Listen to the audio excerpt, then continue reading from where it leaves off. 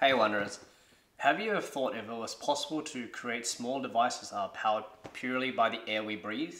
From the first battery, the voltaic pile, to hydroelectric power, to wind turbines, to burning of coal and oil, all the way to utilizing the sun's energy through solar panels. We as humans have relied on all of these sources to power our lives with our electronic devices, from air conditioning to smartphones, all the way to even international space stations.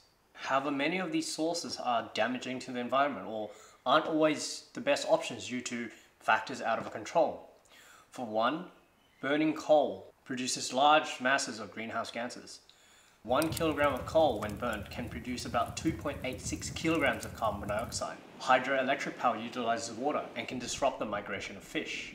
Solar panels aren't always the best options as we cannot control how the weather acts. So, is there a more effective, safe, and efficient method of generating electricity? Bacteria such as Mycobacterium sphegmatis are able to use traces of hydrogen in the air as a source of energy. This isn't all too surprising considering some bacteria can survive in the most harsh of environments, from the Antarctic soil to volcanic craters and even the deep sea.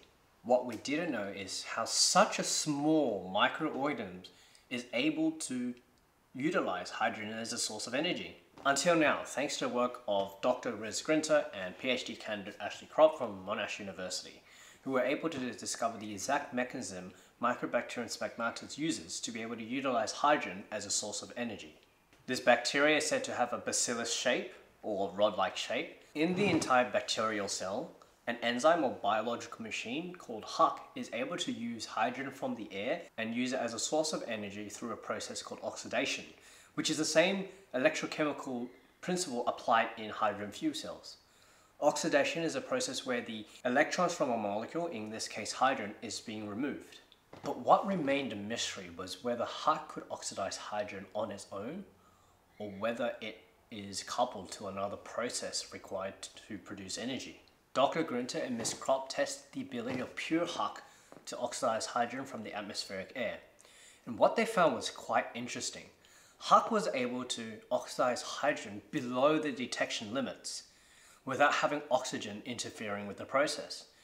And this is important to know because until now we thought that the enzymes that could oxidize hydrogen from the atmosphere would not function when there is high concentration of oxygen around, as oxygen would interfere with the process. So the fact that Huck is able to oxidize hydrogen without oxygen interfering, and it's able to function at oxidizing hydrogen when there is a very low concentration of it, means that Huck is extremely efficient at oxidizing hydrogen. What is also interesting is that when we provide Huck with more hydrogen, it functions at an even greater level, generating a greater electrical output. So what makes Huck different from all the other enzymes that are able to oxidize hydrogen? According to Ms. Kropp and Dr. Grinter, the gas channels that provide hydrogen access to the active site is very narrow, and with the use of a very cutting-edge technique called all-atom molecular dynamics simulations. What the simulations uncovered was that Huck spatially excludes oxygen from the active site by a series of bottlenecks, and they confirmed this by testing a mutated version of Huck where the bottlenecks were deleted. And to no surprise, oxygen reached the active site of Huck. Further series of experiments allowed the scientists to unfold the exact biochemical reactions that Huck uses to be able to consume hydrogen and use it as energy.